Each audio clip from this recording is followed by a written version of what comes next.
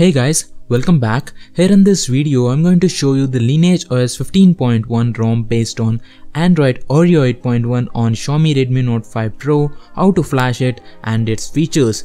If you are interested in more videos like this, hit the subscribe button and also make sure to hit the bell icon for instant notifications on everything new in this channel. So first let's see how to install this ROM. You need couple of things. First one is an unlocked bootloader, and then you need a custom recovery like the TWRP, Lineage OS 15.1 ROM, G-apps file and Magisk for rooting. So once you have unlocked your bootloader and flashed the custom recovery, boot to the TWRP recovery. First you will get this screen, swipe to allow modifications, and this is the TWRP recovery home screen. Before wiping the current ROM and flashing a new ROM, there are a couple of things you need to do first. First one is to take a complete backup of the current ROM and transfer it to your PC. For that, click on backup and backup system, data and boot partitions. More than this, EFS partition backup is a must because sometimes when you flash ROMs with different Android base, you might end up with no IMEI or baseband. In such cases, EFS partitions will be useful. Simply use the restore option on the TWRP and restore EFS to get your phone into working condition. Next step is to flash the ROM. First you need to wipe certain partitions. Go to wipe menu, advanced wipe. Here you can select cache, data, system, vendor and swipe to wipe. Do not select internal storage if you have important files or pictures on your phone. Now connect your phone to the PC, transfer ROM file, G-apps file and the root file. Click install from the home screen. First select the ROM file, click add more zips. Now select the G-apps file, again add more zips and select Magisk and swipe to confirm the flash. The flashing process might take around 3 to 5 minutes. Once everything is done, select reboot system to boot your phone back to the Lineage OS. This is the initial setup. Fingerprint sensor is working, but it is slow compared to MIUI ROM, and sometimes you have to tap the sensor once or twice to get your phone unlocked.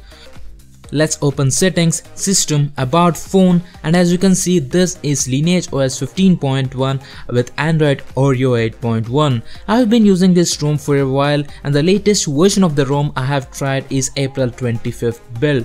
This is the trebuchet launcher you find in all Lineage OS ROMs. You can swipe down on the home screen to bring up the notification drawer. Long pressing on the home screen takes to the launcher settings where you can add widgets, change wallpapers, and if you go into the home settings, you can change the grid size, icon pack. Under more home settings, you can edit icons and widgets on the home screen, enable landscape mode, swipe down for notifications, enable Google Feed integration on the left side of the home screen. You can change icon shapes and you can enable and disable notification dots. You have audio effects app to customize the audio experience. Nothing special about the camera app, and the ROM passes safety net check. This is the network and internet menu. Wi-Fi works fine, VoLTE works, but it is a hit and miss. Sometimes it did work for me and sometimes it just stopped working after 2 days of use. Video calling is not there, hotspot is working fine, Bluetooth is working, but there are some issues with calls via Bluetooth headphones. If you have connected to a Bluetooth speaker, then it should be fine. GPS and location services work, but there are still few things that needs to be optimized.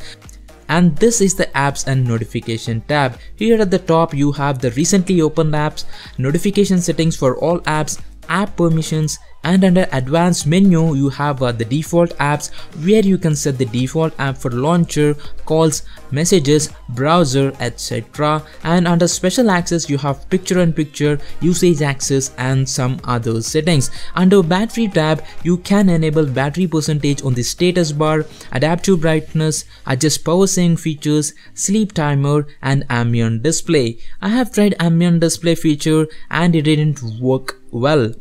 And at the bottom you have app usage since full charge. Fast charging works fine with this ROM, and with official Mi charger it took me 1 hour 55 minutes for full charge with power on mode.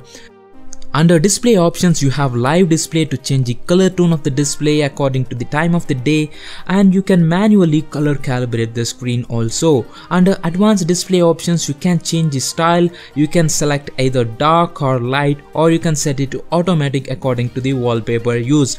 You have rotation settings, font size, display size, expanded desktop and screensaver. This is the sound tab.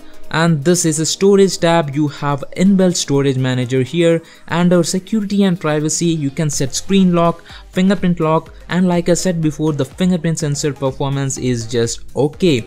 Under system tab, you have language and input settings. Next we have buttons menu. Here you can customize layout and actions for the on-screen navigation buttons and also volume and power buttons. You can end call by pressing the power button. You can long press the power button when the screen is off to trigger the flashlight and some other gestures and actions for the buttons. You have 3 system profiles: automobile, default and silent. And you can also add new profile based on your preferences. Under status bar settings, you can enable quick pull down, enable network traffic monitor to show current network traffic levels in the status bar, enable and disable system icons that are shown, and couple of screen brightness settings like adjust brightness by sliding across the status bar. Audio works fine with speakers and with headphones, and there are no issues with the video playback. And regarding benchmarks, Antutu version 7 score is 1,17,251, Geekbench for single core score is 1335, multi-core score is 4664, and with Nina Mark II it is 60.1 frames per second. So overall it's a good ROM. Lineage OS feels much faster than the stock MIUI. Now you can definitely feel the change with the new Snapdragon 636 processor. But there are few issues like I said. Vivo LTE is a hit and miss, no video calling, Bluetooth calls have issues, and focus issues with camera app while recording videos. You can definitely give this ROM a try, but it is not completely stable. That's it for now guys. Thanks for watching and I will see you soon in my next video.